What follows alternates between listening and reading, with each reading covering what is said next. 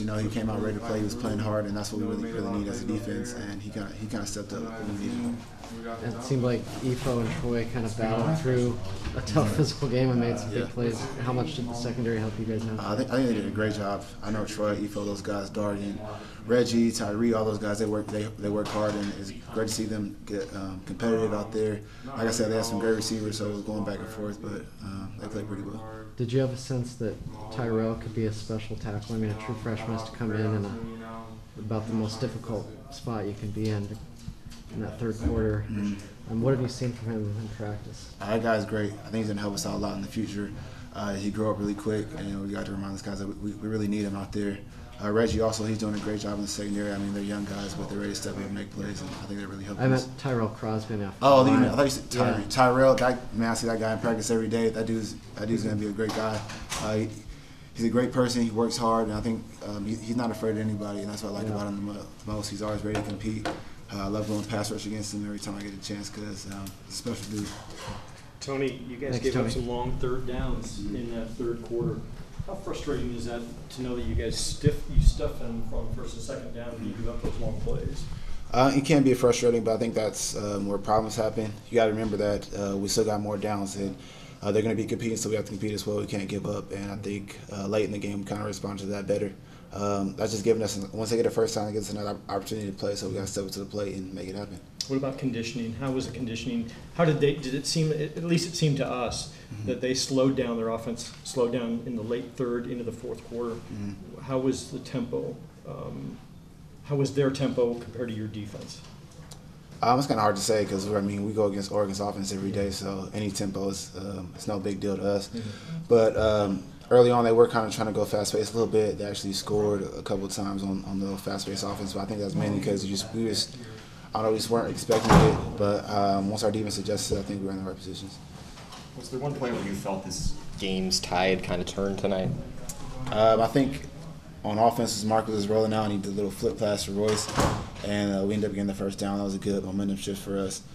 We were just waiting for that moment for the game to change. We just knew we had to keep working, and we finally got it. Did you guys kind of feed off the offense when they got into their tempo and got things going? It seems like you guys actually got better as well. Yeah, I think so. I remember I was running on the field for field goal, and Marcus telling me we need one more stop, and I was like, we got you. I'm telling you, we're going to get it done. And, of course, when our defense got our stop in, we kind of just rolled from there. Helfrich said that he'd pay to watch Marcus play. How glad are you that you don't have to face him on Saturdays? I've had to fake him every day in practice, so I'm extremely happy on Saturdays that I don't have to see him anymore because that guy, he's spectacular. He's a special dude, and the just way he commands and leads our team is great for us. What did you guys do to slow down the running game? I think we just played hard. Last week, I don't think we did that, and coaches were really stressing that this week.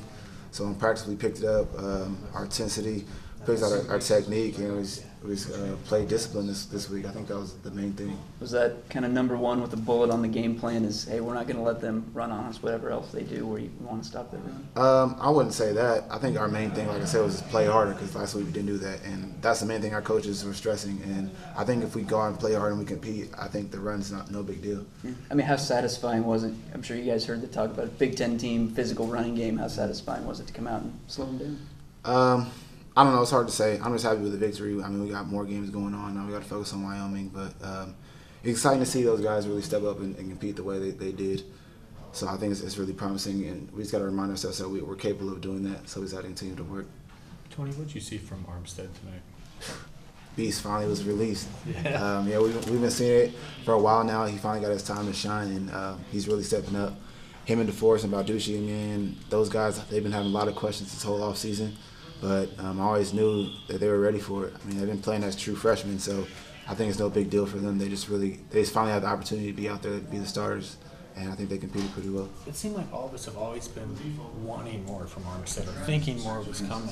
And that's so funny that you say he's finally released. Yeah. Same thing with you guys. Have you guys known that he has more coming? I always thought so. From day one when we first got here, we were like, man, this dude's going to be a special player.